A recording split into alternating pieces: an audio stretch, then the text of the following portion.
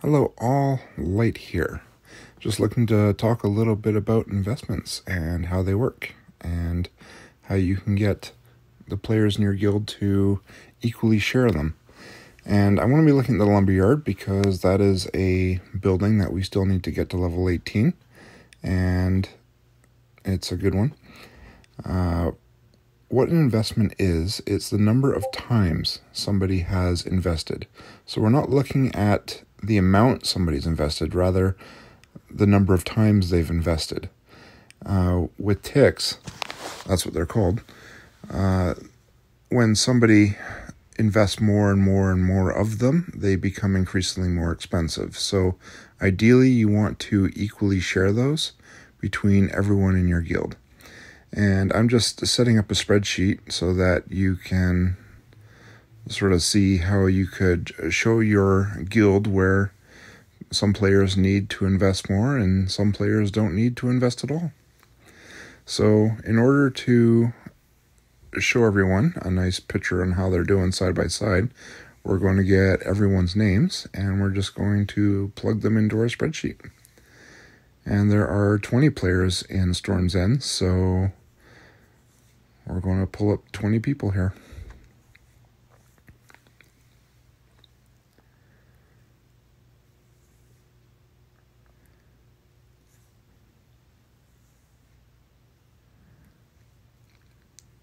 Now in the next column here, we're just going to put the number of investments or ticks that every player has. And we're going to go through the sheet. We're going to find each person. And as you can see, it does not take long to do. It's very easy to do.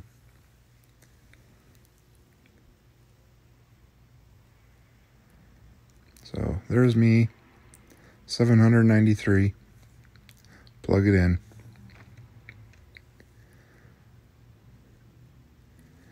And usually I just put the player's name at the top of the screen. It's really easy that way to just see the smaller number underneath, which is the number of ticks or the number of times they've invested in the tower.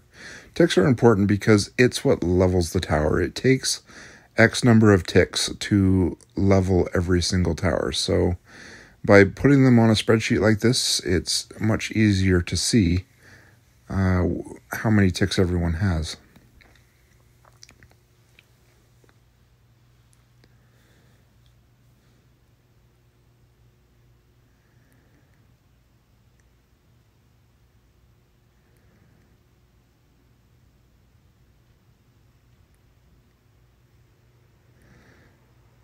And I'm just going to speed up the video a little bit here so it's a little bit easier to see what's going on.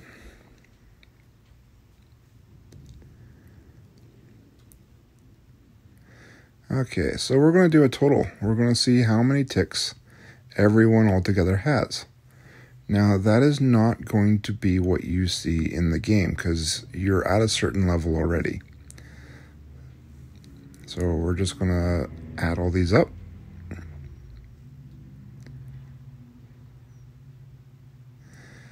And now to see the game display, which is what we want to do, because that makes it much easier for someone to update the numbers. If you look at your sheet and the display number that you have on your sheet is different from what you have in the game, you know that somebody has put some investments in there somewhere, and it makes it much easier to see when you know how many to do. So you can see that we have 1,165 ticks into level 17. So we need to see where level 17 started. And in order to get there, we need to pull up the sheet, which you can see on the official website. And it's really convenient because you can just go, oh look, here it is, Lumberyard. Level 17. It needed 15,200 ticks. I'm just going to show you where that is on there. And we're just going to grab that number, 15,200, and we're going to pull that over to our sheet.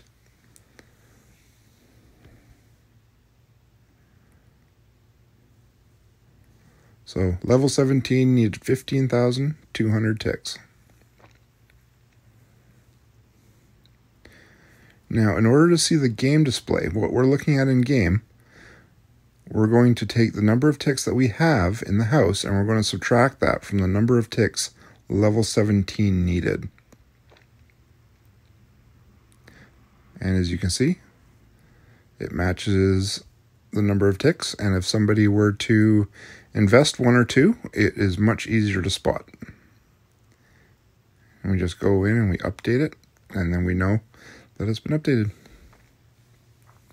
Now to get this to level 18, we want to plug in 18. We're going to go, you want 18, that's what we want to get to. We're at 17 now, we want to get to 18. We need the number of ticks that 18 needs to get to.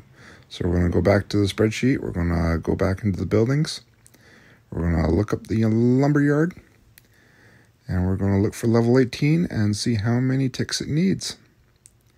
18,720. So we're going to take that number, we're going to plug that into our sheet.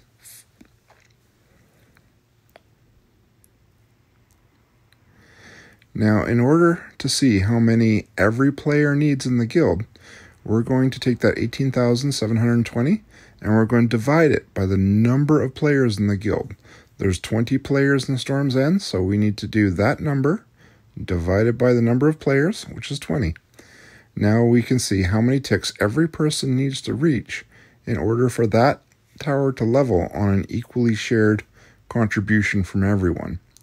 So we're going to give everyone that number of ticks to achieve.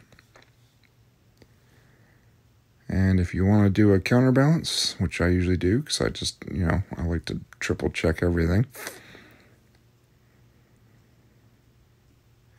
We can just add up all those numbers and make sure it also adds up to 18,720.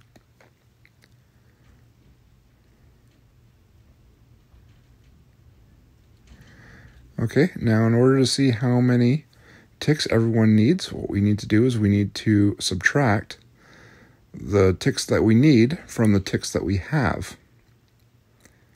So my ticks, 793, minus the ticks needed. It shows quite clearly I need 143 to get to my equal contribution. And now just to make it easier for people to understand, we're going to put some conditional formatting in here so that it's really easy for people to get. So I want to make it all green, and we're going to set up a conditional formatting. What we're going to do is we're going to highlight it all. We're going to make a conditional format where any number that's below 0, which is the number people need to get to equally share this thing, it's going to show as red. Nobody likes red dots. They want to make them go away. So any number less than 0. And we're going to make it red. And we'll make the yellows yellow. These are the ticks people need. So when they get to 0, their number goes green. And people like it when their numbers go green because it means, hey, I've reached my equal share. And as you can see, there's 2 players already in Storm's End that have already passed the number of ticks they need to have their equal contribution in the guild. So if they're looking at this chart, they could be like, hey, we've made it. We've already done it. We don't need to, we can work on something else until everyone else catches up. And if everyone hit exactly 0, the tower would have enough ticks to get to the next level. Anyways, if you guys like my little spreadsheet presentation here, I got lots of tricks like it. So if you'd like to see more stuff like this, just let me know, and you know where to find me. And you guys have a great day.